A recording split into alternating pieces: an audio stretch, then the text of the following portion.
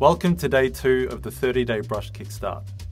Before we get into learning the grooves, it's important that I help you choose the right brushes and drum heads. There are a few things to consider when buying a pair of brushes, such as handle material and if they are retractable or non-retractable. But I think the most important aspect is the wire gauge.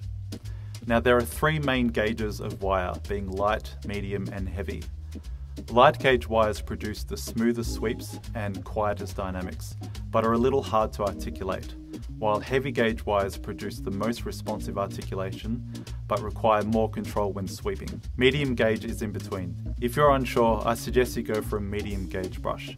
Some models I recommend are the ProMark TB4, Vic Firth Heritage brush or the Regal Tip Classic brush. Something worth noting though is that if you go for a non-retractable brush, just make sure it comes with a brush canister. If it doesn't, check out the link in the description below to watch how to make one for yourself. If you intend to play brushes using lateral motions, the drum head needs to have some resistance. That's why coated heads are far better than clear heads. In terms of coated drum heads, there are 3 that I would recommend. The brightest in sound and response is the Aquarian texture coated. The coating is super durable but gives off a slightly plasticky sound. The Remo coated Ambassador is the warmest in sound, but the coating doesn't last long at all.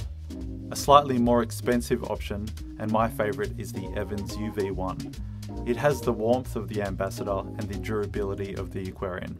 But my top drumhead recommendation is the Kentfield Drums Kangaroo Hide drumhead. It is the warmest, the most durable and the most responsive of the bunch. As it is made from an animal hide, it doesn't wear out. Though it is prone to natural stretching and shrinking due to changes in weather, but if you take care of it, it will last a lifetime. I bought my first kangaroo head about 7 years ago and it is still in the same condition as when I bought it. Now the last thing that's worth mentioning is whether you should play brushes with snares on or off. Some people say on, some people say off, I say either. The first thing to understand is that when the snare wires are engaged, the bottom head becomes slightly muted, which makes the drum sound a bit dry. Obviously this all depends on how you tune the drum.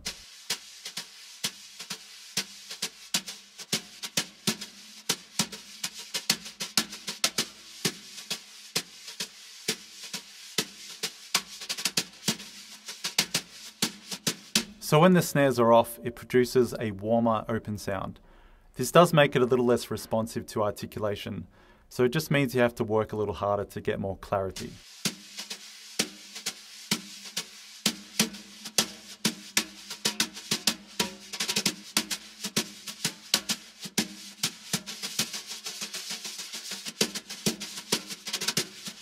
In general, I like to produce a warm sound when playing with brushes, but in some instances having them on is more appropriate. When the snares are on, it produces much clearer articulation, so this will be more appropriate for big band playing or faster tempos.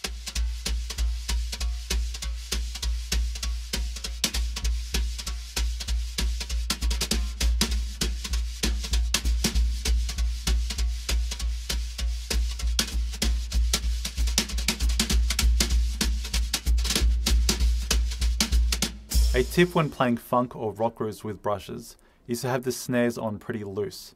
This gives you a little more response from the wires.